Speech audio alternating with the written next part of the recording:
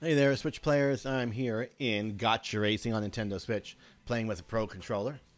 And I'm just going to give you guys a quick overview of the game. First thing I would do is go into your button settings and choose RC controls, okay? RC settings. That way drift is done with your right shoulder button. That's what you want. The default controls make drifting very complicated, and you're going to struggle. So this is Grand Prix mode, all right? This is where you find some of your basic controls like Shop and Garage. Shop is very cool. This is where you can sell parts, combine parts, and get new parts using the Gotcha capsule machine. So this is basically a claw machine or a crane machine, right? And you're going to spend your money to get Gotcha balls. Inside those balls are parts. That's a coiled engine, right? So the numbers that you see here, those are pluses. So it adds 5 speed, adds 2 acceleration, and then nothing else. We're going to talk about fusion another time. Today is the basics, right? We're going to roll this again, see what we get. So we got a Honeybee. That's actually a new body. Not a whole new car, but just a whole new body. So you can have your configuration intact and just swap the body. This gives you 11, 7, 9, 9, and 10. And you get auto drive. The problem with auto drive is once it wears off, you lose 40% of your cornering ability, which is a lot. That cornering ability comes back once your special meter builds back up. Let's roll one more ball. Maybe you can see a something with a trade-off. That's a coil engine. Nope. One more ball. It's really random, so that's part of the problem. This is a rare one. See the sun coming out? A drone beetle. That's a new body. Alright, cool. So let's go back, and this is where you sell your parts. Say you've got parts you don't want. Right, 2 coil engines, you can sell them. Then, of course, there are fusion. We're going to worry about fusion another time. Let's go back to the basics. Your garage. This is your car, and this is where you're going to customize your car. You're looking at my car right now. This is one of 4 cars I can have at any given time. And if you press to the right, that's my second car. So I've configured 2 cars at the same time, and I can choose between them at any given time when I race based on the track I'm racing. So let's go look at this car. Alright, that's the tourist body that I've got. Its boost is what you see in yellow. It has the cruise control. It switches into auto drive. Now if I go in here, I can change that body, and if you look to the left, see those minuses? That's what this limey body would do if I switched to it. Now it's the dwarf body. See all the minuses? This one, all the plus. This one minus. So you can see I have the better body right now for my configuration. If I was to put this Anaconda body on, I'd lose 6 points top speed. I'd gain 4 points acceleration. I'd lose 7 points cornering. I'd gain 6 points drift. Okay, you get that? That's how it works. This is 0 because that's the body I'm on right now. Then there's the engine. Same thing. -4, -10. This is the one I'm using now. -7, -16, right? That's what they do. Same with the tires. This one gives me a +6 drift, but minus acceleration, minus cornering, minus brake. Burst tires, minus everything except for drift. Big plus though, +11 drift. So if you're using a course that really needs strong drift, you might actually want those tires, such as the course I was just talking about, where you have to use strong drifting to get past it. Then there's accessories. I haven't unlocked any yet. So once you've configured your car, or 2 or 3 or 4, you're going to go ahead and race. Let's real quick try fusion together maybe, because I have not done that yet. So we'll try it together. So let's do a V5 engine and combine it with a coil engine. Chance of success, 41%. It failed. So I have another coil engine. Let's try it again. It failed. I don't really care. This is all junk. Used Buddy Bear tires. Rubber sandals. 100% chance of success. So there you go. I successfully did it. What did it unlock? I have no idea. Oh, it fused to the used Buddy Bear, which changed its stats. So let's actually now fuse the tires I have equipped with used Buddy Bear tires and see what happens. Awesome. I'm going to do it again with burst tires. So it's weird. It should show me a before and after, and it didn't do that. But you can see I actually gained drift points. So that's cool. I have 2 fusions now for that. I can now combine my current charcoal engine, or my rotary engine, maybe, with a V5 engine, 66%. That failed. So I lost that engine. That's okay. It's all junk. Don't care. Let's go ahead and try a race or two. I'll show you how to get things done. I'm going to blast through these. This is going to be so easy.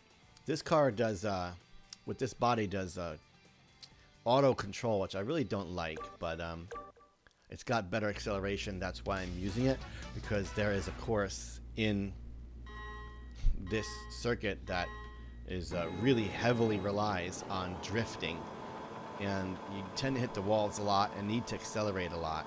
So the acceleration is what helps keep me in the game, because you're so slow right now, it's hard to beat the cars. I'll show you what I mean later on. So this is a stupid course. I mean, you literally do nothing in this course but drive in circles. It's the first course. Let me show you how auto drive works. Watch this. So this is my X button, right? I press the X button right there. That activates your special. My special is auto drive. I pressed it. You see action flashing on the screen. Oh, you can't because I'm in the way, right? There is action flashing in the screen. Problem is, once that stops flashing and auto drive starts working, I lose my performance. See the minus? So I've lost some performance until that green bar fills back up. I get my normal performance back, and I could use auto drive again if I wanted to. So there you go. That's done. Now, one of the bodies I have actually puts out an oil slick. If you want, we can try that for the next race. Again, the races very, very quickly get more complicated than that. So let's change our body to the oil slick car. I've never actually used it. There you go, Anaconda. So we're going to go back and join the race now. I wish there was a way to change the car from this screen here, but there isn't. So this is a very, very simple course again, but it starts to introduce some turns and curves.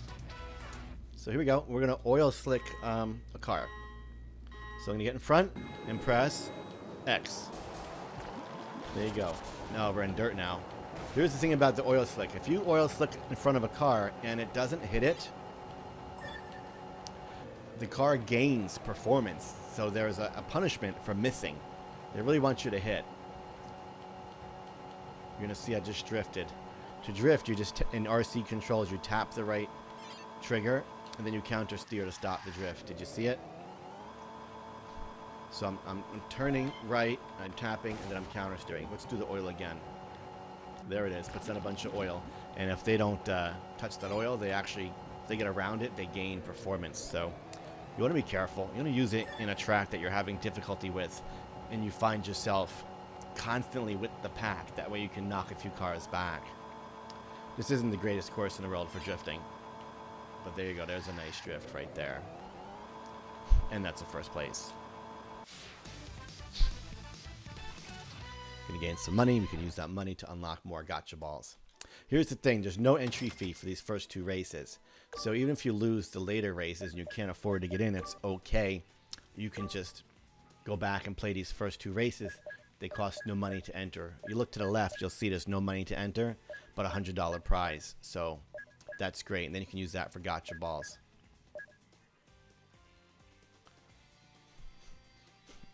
Okay, you ready? I'm going to turn this game down just a touch.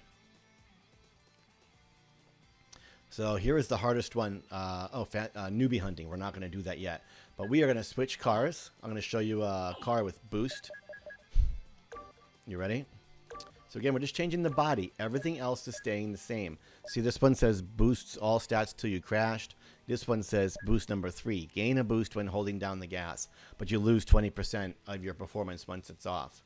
However, notice I'm going to lose 7 points acceleration and 9 points drift. That's why you don't want that car if you're doing a course that requires lots of drifting. And Newbie Hunting 2 requires lots of drifting. So let's crush this one.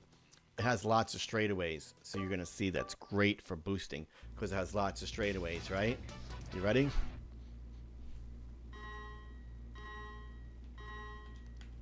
There's my boost. Now watch when it wears off what happens. Or if you press the brake or let go of the gas, it also stops. You have to gas the whole time. Now look, I've lost 20% performance while it refills. That's pretty sharp. You really gotta be careful about that. See, now I got my speed back because it wore off. My car's not very fast yet, so it really doesn't matter terribly. But the boost is incredible and will really help you to win early on in the race if you're lucky enough to get this car. It is a rare car, so you may not be able to unlock this car without, you know, playing for a bunch of gotcha balls. I actually got it first, so I don't know how that worked out so well for me, but I got it first. So anyway, this course is mine. This is all over. I'm not going to boost until I see a straightaway. I don't even need to drift. It's so easy. And this race is over. That's first place again. I'm going to show you the next race. That's the hardest one in this whole circuit. It requires a ton of drifting. So we're going to switch our car. You ready? We're going to go to the garage. And we're going to switch just our body. The tires, everything else can stay the same. We're going to switch to one that's got a huge plus for drifting. I mean for acceleration, I'm sorry. I want plus acceleration. I don't want to lose any drifting though. This is +7 and +9 drifting. So that's going to be super. We're going to do that. Where is it? +7 acceleration, +9 drift. So the Anaconda car, and that's got the oil slick actually. I wasn't going to choose this one, but I realized its stats are actually better. Here we go. One thing you will notice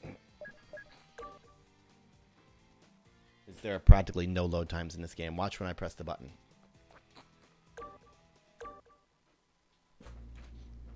Boom, straight to the track. I mean, straight to the game. This game is so snappy. Right, this course is really hard. And you're going to need to power slide and drift. I have itches. It's my anxiety. You're going to power slide like crazy to get through this course. I'm probably not even gonna place because I have such a bad start.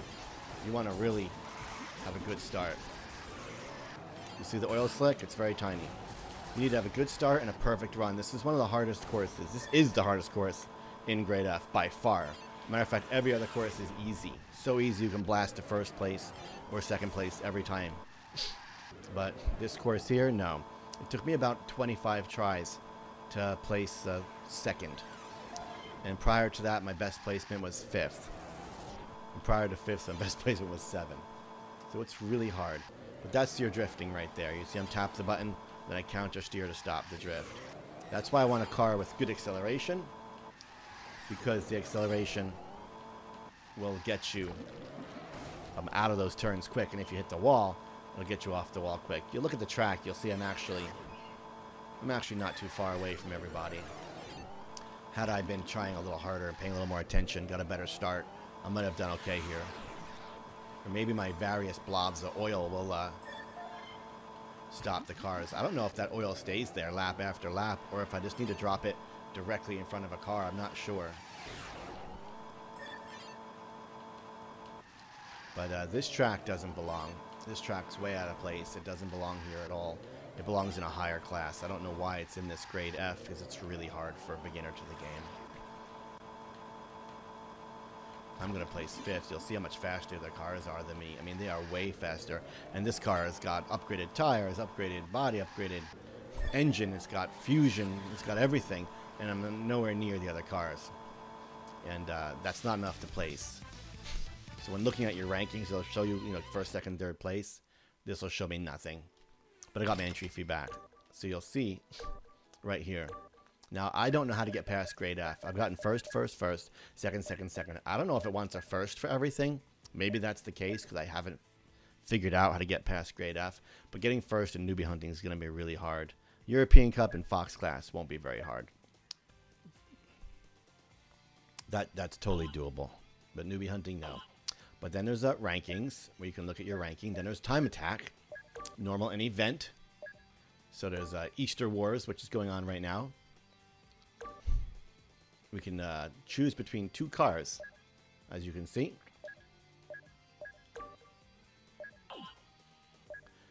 But you can't change the configuration of your car. So let's compete in the Easter event real quick, which is going on right now because it's Easter. And now I have oil, but you'll notice oil does me no good because there's no other cars in the road. So I wanted to choose the car with boost. I screwed up and didn't do that. And I should have also went to the garage and chosen the best car I've got. Best speed, best everything.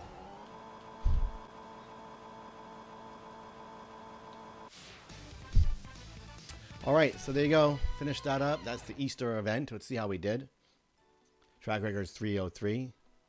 So I guess I did pretty crappy. It's going to submit my ranking online, which is super cool. I don't know if it's actually going to tell me like how I did. No, it didn't. That's hilarious. Oh, here's rankings. Top 100. Oh boy. Oh, I can check through all the different races and tracks and everything. We're not doing that now.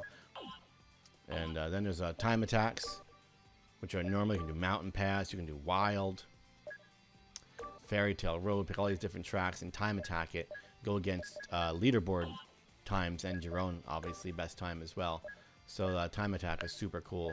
I mean, look, some of these tracks are super easy. We should try blasting through one with boost. Like this one here, Speedway.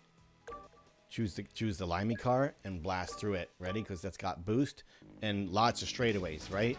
So let's try it right now. We're going to blast through it so quick. Watch this. We're boosting right off the bat. Oh boy.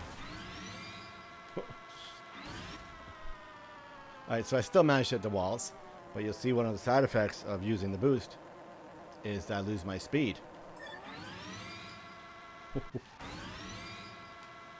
I suck. Oh man, that's not a good lap, I don't think. Is that a good lap? We gotta be really careful. Boost is really, there's a large price to pay for boosting, and when you try to drift while boosting, it doesn't go very well. No, slowing down probably kept me from crashing right there. 24. Oh, yes. See, I panicked earlier and I hit the drift button and I didn't need to. I could have made that turn.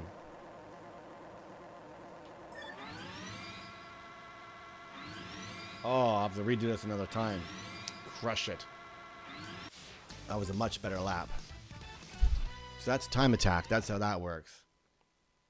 Record's 108. Is that me? 1087 and new record lap 21. I could totally beat that too. So let's upload my ghost data ranking to the track. I mean, that can't be a record, can it? I hit the wall and everything. Or is it just my personal record? I don't know.